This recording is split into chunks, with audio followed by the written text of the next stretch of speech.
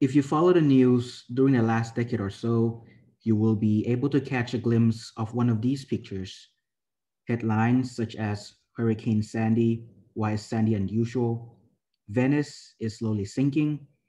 Why is Indonesia moving its capital city?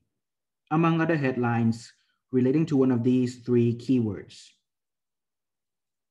climate change, sea level rise, and sinking cities.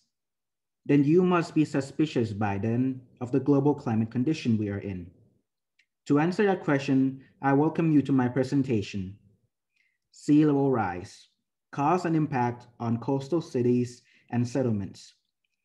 Within the next 4 minutes, I will concisely explain the causes of global sea rise, the rate at which it will rise, and the different kinds of impact it may have on cities. According to NASA's observations in global climate change vital signs of the planet, NASA identified two primary causes of global sea level rise. Firstly, global warming, resulting in added water from melting ice sheets and glaciers. Secondly, expansion of seawater as it warms. In an unclassified working party report released in 2003 by the OECD, the Organization for Economic Cooperation and Development, a case study on sea level rise impacts is released. In it, Nicholas, the author, identified the causes of sea level rise to be induced by human activities through the release of greenhouse gas emissions, where a major increase in the temperature would cause ice sheets and glaciers in Greenland and Antarctica to melt, thus increasing the sea level. The rate at which global sea level may rise differs from reports to reports as the trend of human activities change through the years. However, I have come to a common rate amongst most studies that indicate averagely about between 9 centimeter to 88 centimeter from 1990 to 2100. It is possible that by 2050, the sea level would rise by 50 centimeters or faster if global temperatures continue to increase.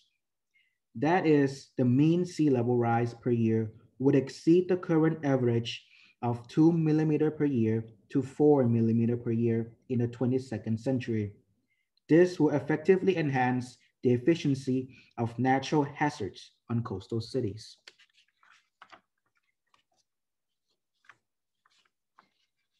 With the understanding of cause and rate of this imminent threat, we will now look at the impact it has on global cities.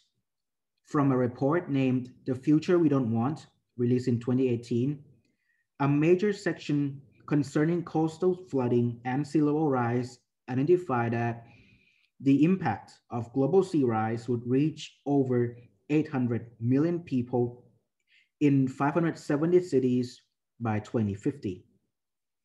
With the rapid urban development around the world, the risk would be further amplified. Here is a map of urban populations in 2000s, with red circles denoting areas where over 10 million people live.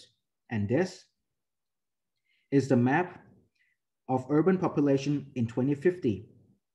As more and more people move to urban areas and to commercial centers near the sea, more people will be contributing to the future as sea level rise, and this will also affect and contribute to the following hazards. Firstly, intensified flooding and submergence of cities. 2, increased erosion to shoreline. 3, intrusion of seawater. And 4, drainage problems. Looking back now on the news at the beginning of this presentation, now you may be able to understand better the causes that have led us to see the headlines that we see today. Your action today make a difference. Simply start by raising your own awareness of global situations. Inform yourself. You may start by looking at the internet for more detail at the C40 website. C40 is an international organization of over 97 global cities dedicated to making a difference. Follow the global sea level rise at NASA Global Climate Change, where you can find sea level rise and many more data sets. The sooner we act, the better. But first, be informed. Thank you.